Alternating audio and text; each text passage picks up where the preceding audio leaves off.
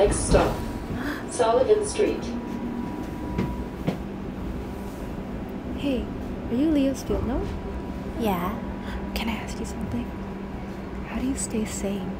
Oh, let me show you.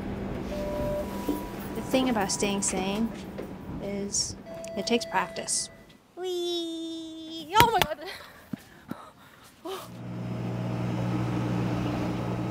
Good morning. Rise and shine, 6:50 a.m. and I'm on my way to my morning appointment because that is the only thing that has been keeping my sleep schedule intact. Let's go. Please look right for traffic. We are at L for a jacked strength training workout class today.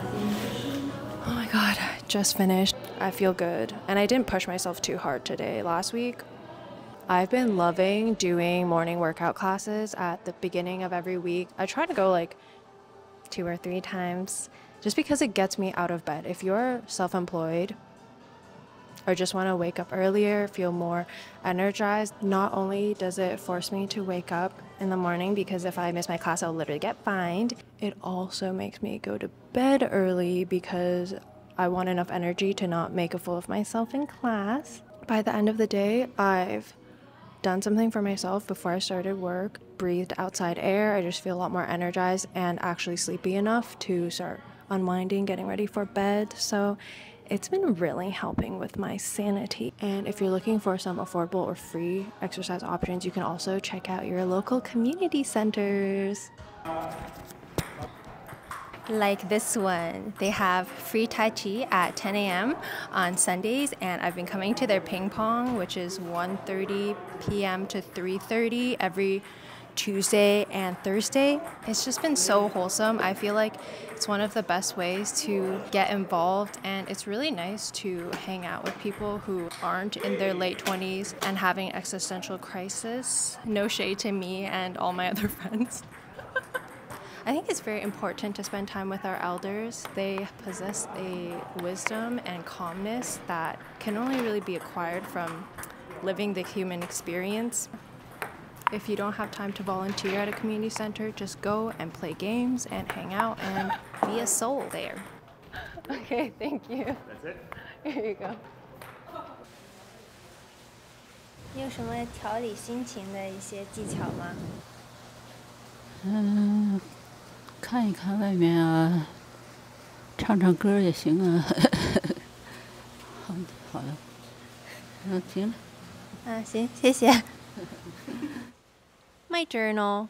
I try to do this right when I wake up and do 3 longhand stream of consciousness writing.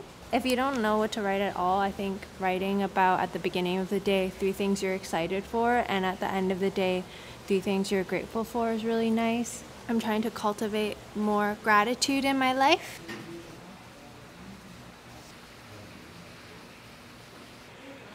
If you want other ways to share your thoughts, there are also the more casual option, one of doing peer support, where you talk to someone who is more of a listening ear without advice necessarily. I have one friend that I call in my most dire times, and she's offering one-to-one peer support sessions, which is pretty cool. I'll link that down below. If you're looking for something more professional, you can also look to therapy. I know a lot of my friends around me are currently therapy shopping. I feel like we're going through a lot of big changes in our lives at this stage. I just recommended a therapist to my friend the other day. When I was searching for therapy a few years back, I had no idea where to start. I actually tried out BetterHelp, who is the sponsor of today's video. Thank you very much.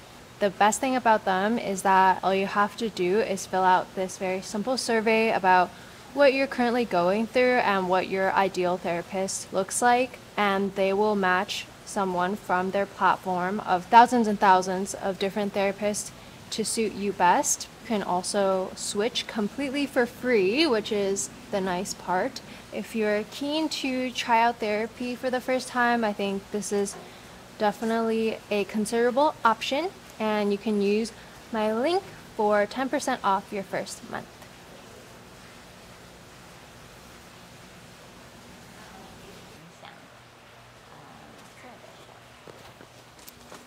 When I'm back in Toronto, I try to visit home once a week to see my grandma and my mom. It's easy to get caught up in work and other things, but at the end of the day, the people around you are what matter the most. Want to see this cool yoga move that I learned in class last week? I didn't even know I could do it. Okay, you start off in like warrior 2 or whatever, and then you bind. 然后你把你的脚并到一起，然后呢，你把腿慢慢的胸部弄起来，然后呢，你就把腿弄直，叫 Birds of Paradise。你想看是哪个花吗？我的动作是这个花的名字。哦，我跟它照个相，特别漂亮。This is my favorite library. I used to spend all of my summer breaks at the library when I was in elementary school, and I just borrow piles and piles of books to read at home. I loved reading so much as a kid, so I'm trying to bring that back. Ooh, I definitely judge books by their cover. I'm sorry, but I just can't help it. In my last video, I talked about how I'm trying to unfry my dopamine levels. Today, I'm going to give you the exact recommendations. Starting off, for the beginners, if you want to get back into reading but your attention span is already kind of short, I would highly recommend these Japanese short novels. This one is really bizarre but kind of funny and cute at the same time, of a woman who works in a convenience store her whole life. This one is the second book in its series called Before the Coffee Gets Cold. It takes place in a cafe where time traveling occurs. I also really like browsing bookstores to get inspo for books to borrow. The Truth and Lies Early Medicine taught us about women's bodies and why it matters today. Written by a doctor going through a lot of the beliefs that Western medicine is built on, which is low-key ingrained in misogyny, and it's just very interesting. Nowadays, seeing a lot of my female friends have difficulty being taken seriously for their pain or menstrual issues, getting into this book gives you a lot of perspective. I haven't read this one yet, but it was on display at the library, and I usually flip through and read like one page. If it gathers my interest, I'll pick it up. There was a quote in here about how fear is just excitement with nowhere to go.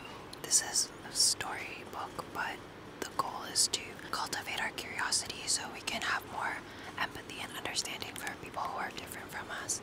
I think that ultimately creates a more peaceful world. And then my last two recommendations are more for cultivating creativity. Women Who Run with the Wolves. It really shifted my perspective on the value of stories. A deeply spiritual book. She honors what is tough, smart, and untamed in women. She venerates the female soul. A Guide to Living the Artist's Way. I actually haven't read the original Artist's Way book, but I really love this one. Also stumbled upon it at the library, and I liked it so much that I picked up my own copy. Another great thing about the library, you can just try out a book to see if it's worth buying, because books take up a lot of space, so I try to be very choosy about which ones I buy. I think this one helps to build confidence in your creative practice. Okay, that's pretty much it. In that book, The Artist's Way, they recommend taking one artist date once a week, and it can be very short, just a few hours or 1 hour. So, taking myself to the art gallery today. Let's see what they have. Whoa, this is so cool. This piece on screen right now is like an interactive sound piece. They have water in each pot. That's the sound that you're hearing. This piece is by Casey Adams called Nibby. 7 indigenous clay vessels, 7 red willow wreaths, MIDI sound equipment. Seated in a circle on the floor of the gallery, the performers touch their bare feet to the ankles of the performer next to them, creating a circular circuit channeling the energy in each performer's body and the lake water contained within the pots to resonate sound. It's cool to see so many indigenous artists work in one place. They all center around very naturalistic elements, which I love. Watching this makes me want to wade into a river with my pants on too.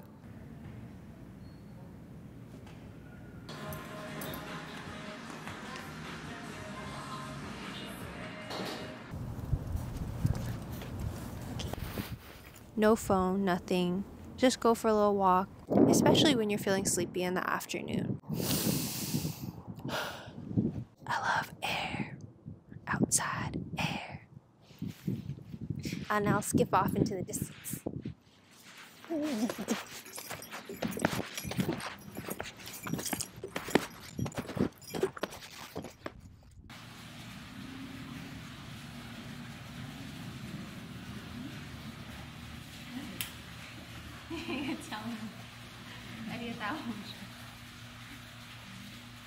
I think she wants to do this one.